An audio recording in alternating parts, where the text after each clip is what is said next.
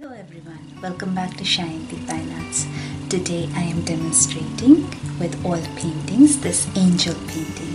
This is a very easy beginner's oil painting and I am going to show you in a much slower video step by step how I am creating this angel painting. And I'm also putting a link below in the video description box for the traceable to use to create your own angel painting. I have used very muted pastel shades here. You can change the color palette according to your choice and make your own painting accordingly. And as usual, all the materials that I have used in this painting, I have put the link in the video description below. I hope you make your own painting as well, and please do not forget to share your painting with me over social media. Thank you for watching and give me a thumbs up if you like the video. I am starting off by outlining the general shape of the head and face with a muted pink color. So it is a pink created by crimson and white, but I have added in a little bit of yellow and a touch of blue to kind of mute it down and not make it too bright. Now I'm using a mauve color, which is purple mixed with white with a touch of red in it to block in the area surrounding the head and the angel wings.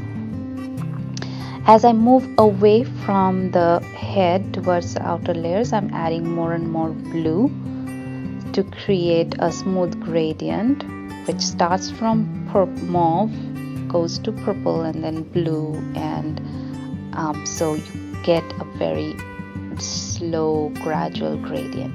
And creating these gradients is very much easy because blending is very much easier in oil paints. This is because oil paints generally has a much slower drying time, so you get a lot of time to blend your paint on the surface. It doesn't dry as fast as acrylics, so you get a lot of time to blend and smooth out. In general, in this painting you will see that I have chosen a very muted pastel shades for this painting.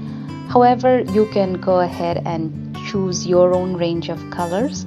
You can use a very bright purple, orange and yellow and red kind of palette. That would look very good too. But when I was doing this painting, I was in a mood of pastel muted shades, so that is what I have gone for. It always depends, not always, but sometimes it depends on what mood I am, and depending on that I choose my colors. And blue being my favorite color, I am always dominated by a lot of blue. In fact, sometimes I feel that I paint with too much blue. Now at the very edge of the painting, I am even pulling in a tiny bit of black with my blues to enhance that slow gradual transition of one color to the other. But once again, this is not necessary. You can build a gradual transition from lighter shades of blue to darker shades of blue and leave it there as well. But this is what I felt like doing. So you can say that in this particular painting, you can do a lot of things, change it in a lot of different ways by adjusting colors, color palette, and make it fit or suit it to your personal preference. So you could just use the general layout, general idea of this painting and create your very own painting, which would probably differ a lot in the color palette or the transition. So feel free to do that, and if you do that, do definitely share it with me in either the comments or any of my social media, and I would love to see what you ended up with, because everybody has their own way of expressing the same things. The same painting done by two different painters will definitely look very different. Now I'm blocking in the main body of the angel, body and the wings. And once again I am sticking to my cooler tones of mauve blue. So in the entire painting you will see that I have used only a very few colors. Mauves, pinks, blues is almost the three major colors that I have used in this painting, with a touch of this and that here and there, but those are the three main paintings. Typically I would have forwarded or made this video much faster, but since this is a very beginner step-by-step painting, I decided to keep it much slower than my usual videos, so that you can follow each and every step and pause it and paint along with it if you want to.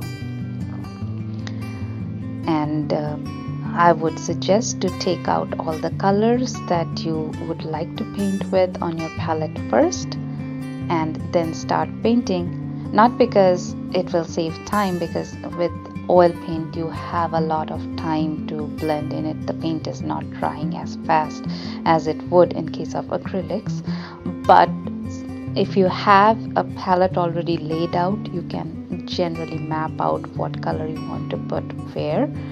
And because oil paints, although it's not drying fast, that the drawback is that once you have put that color, unless it is dry, you do not want to change that color drastically, because otherwise you might end up having some muddy colors, which again you do not want.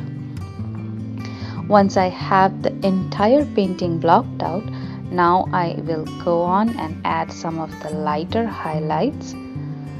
And once the lighter highlights are added, I'll come back with some darker shadows. That will create the contrast between lights and darks and define the painting further. Like I said, since I have chosen very muted shades, I am not giving it very sharp contrasts or very bold colored lines, but you can definitely do that, and that will definitely look equally good. It is just a matter of mood and style and what I was thinking at that point of time, what mood I was in that point of time, and that's what prompted my choices of colors and darkness or contrast here.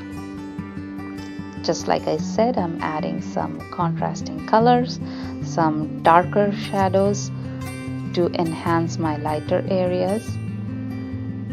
If you have watched any of my videos, you will see that no matter what medium I'm working with, no matter what subject matter I'm working on, whether it's figurative, whether it's wildlife or anything, I always stress on hyping up the contrast.